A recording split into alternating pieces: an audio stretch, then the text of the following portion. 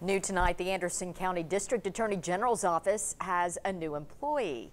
He can bite, he can bark, but he prefers to wag his tail. WBIR 10 News anchor Kendall Morris introduces us to the worker that helps ease the stress in a rough profession.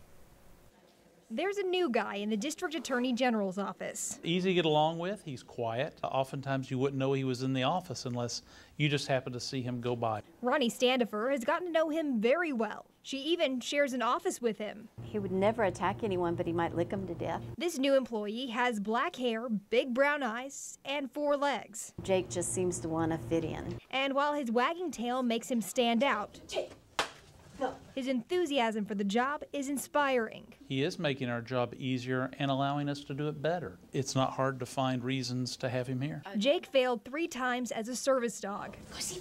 He got too distracted, but now he's settling into a new role. I knew he had a purpose. He was such a great dog. It was nice to know that he could serve people. And so he's in service. It just wasn't what we thought at first. Jake is now a comfort dog in the DA's office.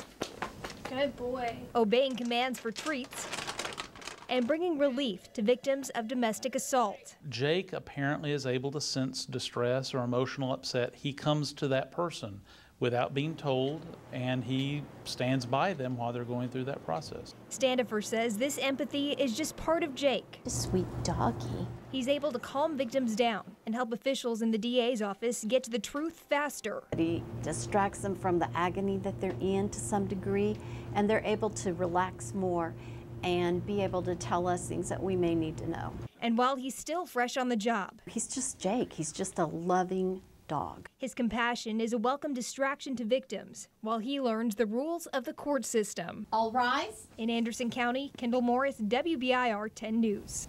Wow, he knows that command, doesn't he? Jake goes to court every day, and the DAG says Jake is now a permanent part of that office.